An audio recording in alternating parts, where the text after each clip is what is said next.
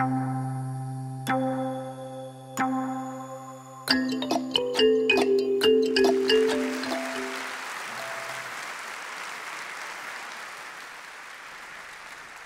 know, it's not long ago since I finished high school.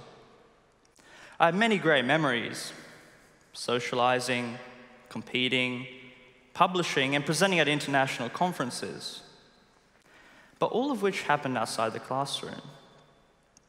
I'm sure you all have great memories of your high school. Some of us might even remember our teachers.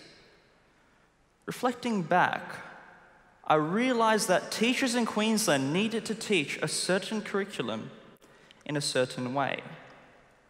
There wasn't much room for maneuver, which in a way made everybody the same. So I guess it is fair to say that your typical classroom environment will consist of desks, whiteboards, a pre-programmed teacher, and a group of students robotically copying down word for word everything the teacher was narrating. There was only one way to put an end to this automated learning environment, and that was for someone to ask whether all was necessary for the exam. And that was the key to high school, knowing what you didn't need to know. I spent most of my high school learning about things I didn't need to know. For me, maths is a journey, and the most interesting journeys are the ones in which you explore and gain experience. So I believe maths should be taught as a journey, not a set of equations to be applied to something, as if maths is a set of dusty tools in the shed of science. For me, my maths journey started when I was really young.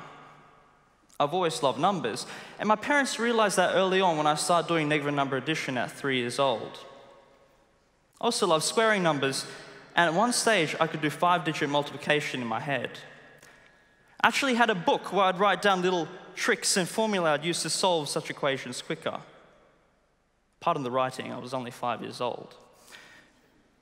So, yes, I love maths, and my various schools put me in competitions. At the age of 13, I was spotted by the National Director of the Australian Mathematical Trust, who put me in training for the Australian Olympiad team. And it was there that I discovered that I actually wasn't that good at geometry. I was, and still am, bad at drawing, and this made me scared of the subject. How could I possibly prove that 3 points line a line when my lines look like circles? So, I worked on geometry problems to maximize my chances of winning. And it was there that I discovered the unexpected beauty in geometry. Not in the drawing part, of course, but in the way certain mathematically challenging concepts could be explained simply through visualization. What is the infinite sum of a half, plus a quarter, plus an eighth, plus a 16th, etc.? While to some of you this sum may seem daunting, if you look at this animation where each time we're adding half the previous rectangle, it does make sense that these rectangles will eventually add up to a square that has area 1. But what if I now ask you whether parallel lines do meet? Well, parallel lines are defined not to meet. If you look at it in a certain angle, it does appear that these lines will eventually meet at a point at infinity. And it turns out this point is used extensively in mathematics nowadays. I was learning all this outside the classroom. Luckily, nowadays we have the internet, where we can learn things in our own time. In fact, I didn't need school classes at all because participating in mathematical forums was like a class of its own. I was so involved in online communities that I actually started a blog where I post solutions to problems that I found beautiful, especially ones people couldn't solve. And it was there that I met Zuming Liang, who lives in America. At the time, we were both 16 and loved geometry and solving mathematical problems in general. Coincidentally, Zuming and I were both stuck on the same open problem, and it took us 5 days to solve this problem, a cycle where I'd work through the night, and Zuming would continue where I left off. Zuming would do the same, repeat. The time zone difference actually worked quite well. We had eyes on the problem for 120 hours straight. Now reflect on your high school experience, where you had to solve 30 problems in 1.5 hours. Is it really testing our ability to think creatively? Unlike in high school, where you could submit your solutions and be marked, Zuming and I weren't even done. We stumbled upon a new theorem in mathematics, extending the one we had just solved. What our theorem stated was that a point in the triangle plane lies on isomorphically equivalent isopivotal cubics in its pedal triangles. But here's a diagram for the theorem. It's a bit simplified. Unfortunately, we too had no idea how to prove this problem, and it took us 6 months to finally figure out a way just to start the proof, and another week to solve it, let alone 9 months for it to be published. Who could have thought by the end of it that our diagram would look like this? What our theorem did was that it made the complex field of isopivotal cubics easier to deal with, and allows difficult geometrical problems to be solved by people with only high school level understanding of geometry. It avoids pages of calculation to more elegant and quicker approaches. In fact, when I tried to solve the equations of our theorem, my computer timed out. So clearly, maths isn't just a set of equations, but more like a crime thriller where the build up to the ending is far more important than the ending itself. Zuming and I had to create new theory in the field of isopivotal cubics in order to solve our new theorem. And it turned out that these subsidiary results end up being the most important and widely applicable part of our article. Fermat's last theorem is a perfect example of this. Back in the 1700s when it was formulated, people had no idea how to prove the simple-looking problem. But fast forward to the 20th century, where whole new fields of analytical number theory and algebraic number theory had to be invented in order to solve the problem. It was finally resolved by Andrew Wiles, but in contribution were hundreds of mathematicians worldwide. So just imagine learning the result. A to the x plus b to the x equals c to the x. What are you actually learning? The whole concept of thinking of mathematics as a journey follows from the idea that the ability to think creatively is far more important than the ability to know and to apply. In 2015, AlphaGo was placed in competition with Lee Sedol in the game Go.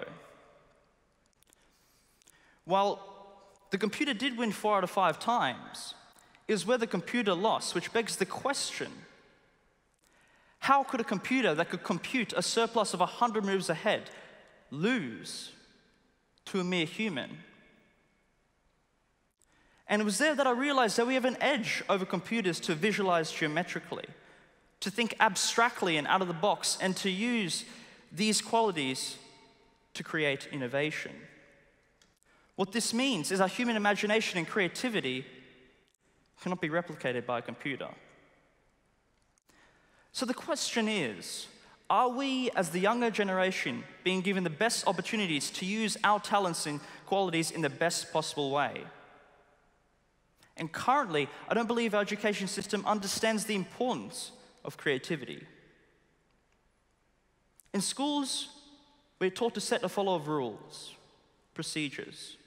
We're taught to accept rather than question, to test rather than experiment. What is the point of 12 years of teaching if a simple computer program could do the exact same thing billions of times faster? We're being told that wrong is bad, and in the process, we're losing the fundamental property that makes us human: creativity. Just imagine a world where complex numbers didn't exist. And now imagine a poor inquisitive child asking his teacher, why aren't there solutions to x squared equals -1? We have solutions for x squared equals 1. 1, 4, 2, 9, 3, but why not negative numbers? And just imagine a response such as, just accept that there isn't. Or even worse, being ridiculed for claiming such numbers should exist. Then the whole field of complex analysis and its ubiquitous applications in engineering wouldn't have been invented. We wouldn't be able to fly planes or even watch movies in our cinemas so comfortably today. So just imagine what kinds of innovations we might be losing nowadays. To encourage creativity, I believe we need to introduce real mathematics from an earlier age. That is, children need to understand the concept of logical thinking and proofwriting earlier. For example, instead of homework being to repeatedly apply the same technique for 50 differently worded problems, why can't it be, think of this theorem or problem, and how would you prove it? And then in the next class, discuss strategies of what the students saw and show them how the proof would work out. And instead of losing half of the students during class, I believe we need to incorporate methods of active learning where students will read content in advance and the teacher would go over what they do not understand. Lastly, I believe we need to make it clear that being wrong is okay. Because in my experience, I've learned the most out of being wrong. And knowing where I've gone wrong, coincidentally, has given me better understanding of mathematics as a whole. Similar ideas to what I've just been mentioning have been employed in Finland. And look what that's got them. They have the best education system in the world. They understand that our human imagination and creativity should be praised. It is more important to visualize than to know and to follow a procedure. Just like you cannot appreciate a story by reading its ending, you cannot appreciate maths, physics, art, or any subject by a set of rules and ways to apply them. We need to teach these subjects for what they are, a journey.